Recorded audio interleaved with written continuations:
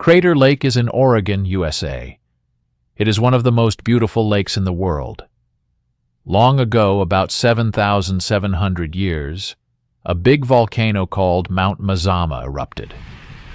The eruption was huge and loud. The top of the volcano collapsed, leaving a large empty hole, or crater. Over many years, rain and snow filled the crater with water. This is how Crater Lake was born. The water in Crater Lake is very clear and blue. This is because it only comes from rain and snow. There are no rivers or streams bringing in dirt or pollution. Crater Lake is the deepest lake in the United States.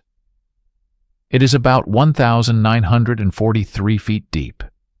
People visit from all over the world to see its beauty.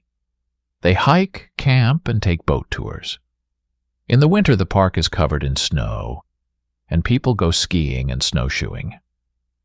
The lake also has two small islands. One is called Wizard Island because it looks like a wizard's hat. The other is called Phantom Ship because it looks like a ghost ship floating on the water. Crater Lake is a special place. It shows us the power of nature and the beauty that can come from it.